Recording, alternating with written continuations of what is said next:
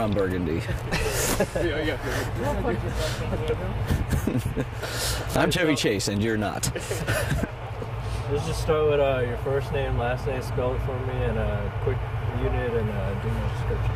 Well, I'm Captain Sean Griffin. That's SEANGRIFFIN.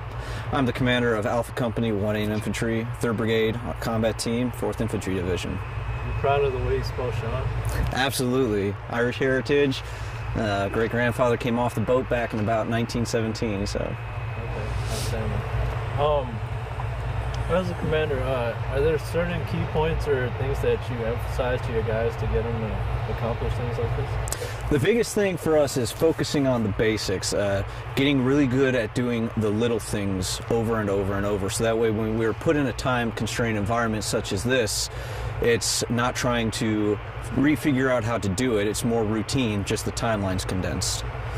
Okay, and with the condensed timeline, what did you see out of your soldiers to make all this happen?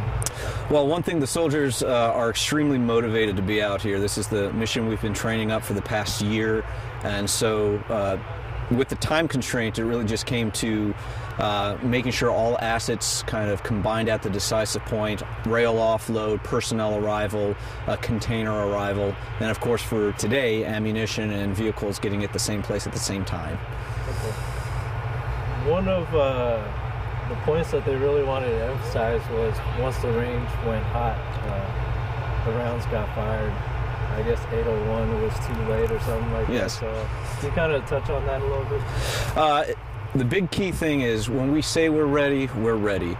The soldiers have put forth great effort, and we're out here extremely early. I think most of us woke up at about 3:30 for an 8 o'clock hot time just to make sure all the minor details were put forth and ready so that as soon as we were told we were cleared hot, the rounds went down range.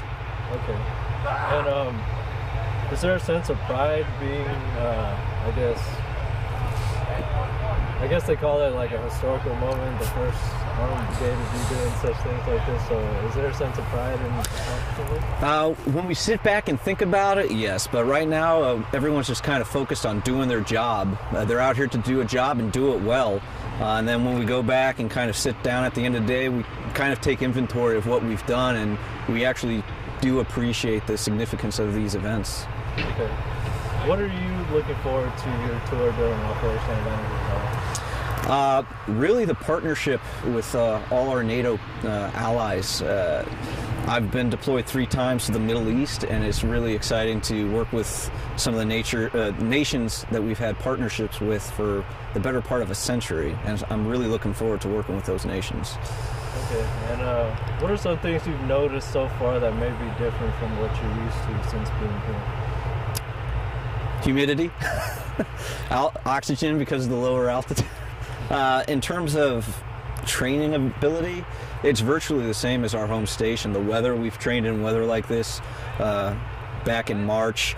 The equipment, repair parts, availability is similar to NTC. So it's nothing we're experiencing here is brand new.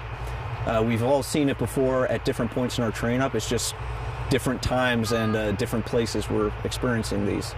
Okay. And after seeing your soldiers accomplish what they did today, any words for them? Oh, they're doing an outstanding job. All their families back home need to know that the training they've done this year has been completely worth it.